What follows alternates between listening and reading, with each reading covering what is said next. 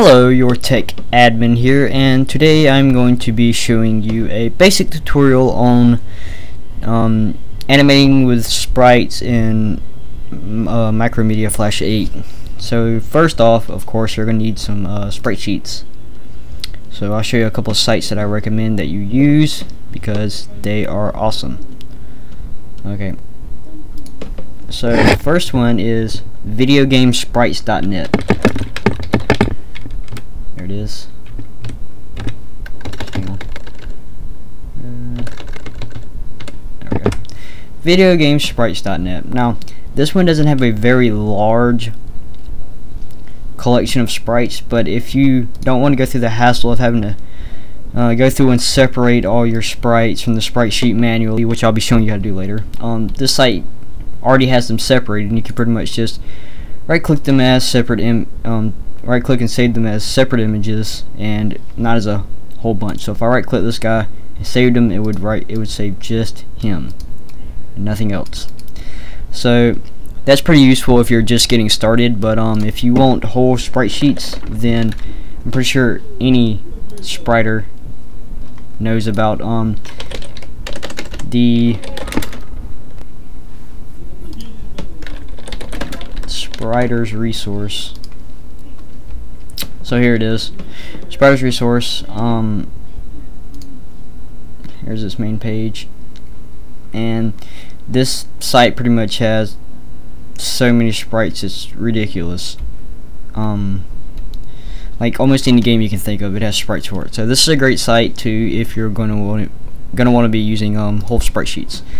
So we'll go ahead and launch Flash 8, and if you're using Windows 7 with Arrow, which you see I was using, but Windows 7 automatically turned off Arrow because I was screen recording and my processor usage was going up and everything, so it switched that off automatically. But if you're using Arrow and you launch Flash 8 inside of Windows 7, it will automatically turn Arrow off because of some incompatibility with the program. I don't know what that has to do with it, but I'm about to switch my I don't really like the basic theme. It kind of hurts my eyes, so I'm going to switch over to something I'm pretty sure everybody's pretty familiar with, which is the Luna theme that was default with Windows XP. So there's that. So once you open up Flash 8, it's going to look exactly like this. You're going to want to go ahead and just create a new Flash document, and you'll be presented with this, and you'll see your stage right here and your library, which is empty right now. So first things first, you can go ahead and import your sprite sheet or sprites that you downloaded. You're just going to go to import to library, and here's Super Mario Brothers sprite sheet that I downloaded from Sprite's resource. Just going to open that, and first things first, I'm going to right click this and I'm going to go to properties, and I'm going to make sure this allow smoothing is unchecked and that this compression is on lossless PNG/GIF. Okay, now that you make sure it's on that, you're going to close that and go to insert, new symbol, and name this whatever you want. I'm going to name it Mario Sprite Sheet. There we go. And make sure it's the type is set to graphic. Just press OK, and it's going to present you with a new page, and you're going to be pretty much editing inside the symbol you just made. What you're going to do is grab your sprite sheet that you imported and just drag it over here. And the reason I'm doing this way is so that I can resize this to whatever size I need, because as you can tell right now, the sprite sheet is pretty small, and if you use this on a movie, it would look pretty ridiculous. So we're going to go ahead and resize this to a bigger size, and what you're going to do is hover over the corner, and you'll see the little diagonal arrow come up, and you're going to hold down shift and you'll see it change. The little line in the middle will go away.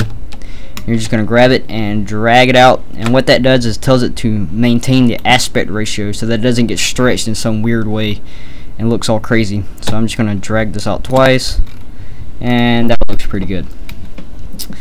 So next I'm go ahead and break this apart so that I can work with all the different pieces, because right now it's just acting as one big symbol. As you can see, if I try to select some, it just selects the whole thing as one huge picture. So we're going to break it up into little pieces that can be used separately. And sorry about that, that was my sister coming in to say hi. So pretty much I'm just gonna go to modify, and then down to bitmap and trace bitmap. And then once you get to this dialog right here, you're going to make sure that your color threshold is set to 100. Your minimum area is set to 1, and your curve to fit is set to pixels. And your corner threshold should already be on normal. So you're going to go ahead and press OK, and then this will come up, and you're going to let that do its business. You'll have to excuse the music in the background. They're playing around in there. Okay, and once that gets done, you're gonna see everything selected like this, and it's gonna look really funny, but that's just because it's all selected. So you're just gonna left click over next to it, and it's gonna clear out. And there you go. You can pretty much grab separate parts of this now, like this guy, and do whatever you want to with them, which is what we want. So next, I'm gonna show you how to animate sprites to do your evil bidding. So first I'm just gonna make Mario run, pretty much. So I'm gonna select the running sprites, which are these three right here, and I'm gonna right click and copy them. Okay, then I'm gonna go up to insert and click something, didn't mean to. Insert new symbol, and I'm going to name it Mario running. You can name it whatever you want, of course, but I'm just going to stick to something that I'll be able to recognize and understand what it is. Now under here, under type, you're going to make sure that the tick box is on movie clip now. You're just going to press OK, and once again it's going to open up a new editing field. Now you can go ahead and paste in what you copied earlier. Just paste that in center. And if anybody's animated before, you can tell that these sprites are out of order. So I'm going to go ahead and fix that real quick. This sprite goes first, if you don't know, then this one, then this one. So I'm just going to drag him out and select these and cut them. Okay, so I'm going to turn onion skin on, and then I'm going to simply press F7 to insert a new blank keyframe. I'm pretty sure that's what that does.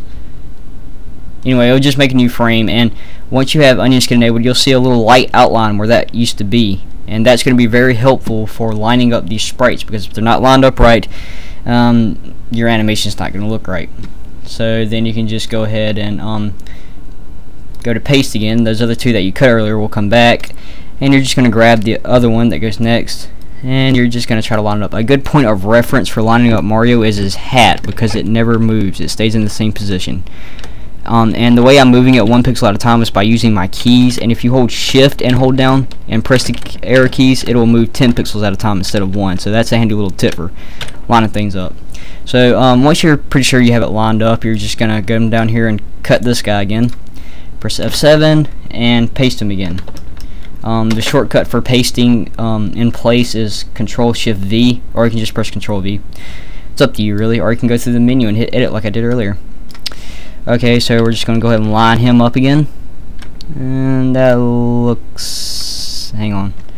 Just raise him up 1 pixel. That looks about right. Now, to test it, you're going to go to Control, and then go to Loop Playback, and then you're just simply going to hit Enter. And there you're going to see the animation. And as you can see, he's not really doing much jumping around or anything, so it looks like I pretty much did that correctly. So now we're going to go back to scene 1 up here in the top, and it's going to bring back our stage. And I'm just going to put Mario running in here. And then to test any movie, simply pressing enter is not going to play animations that are pasted into the screen. As you can see, when I was editing this, it was animating when I pressed enter, but now that I'm outside the thing, if I press enter, it does absolutely nothing. So what I'm going to pretty much do is hit Control Enter, and there you can see that's what it looks like so far. We have Mario running in place. So that's pretty easy, and I'll probably be making more guides in the future, probably pertaining to making it look like Mario is running across the screen, both by just simply putting him in here each frame, and also by creating a motion tween with the ground below him, which will actually move backwards while he stays stationary to give the illusion that he is running forward. Thanks for watching. Rating, subscription, and comments are always helpful, and I'll talk to you guys next time.